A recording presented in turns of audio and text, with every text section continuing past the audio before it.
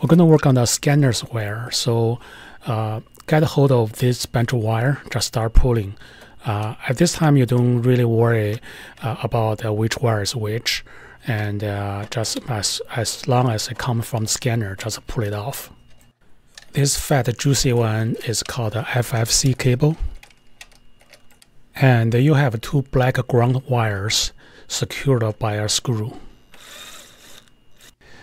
The worksheet is separated into different sections.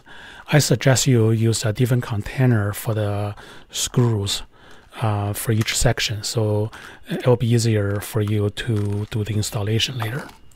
And this FFC cable has go through an iron core.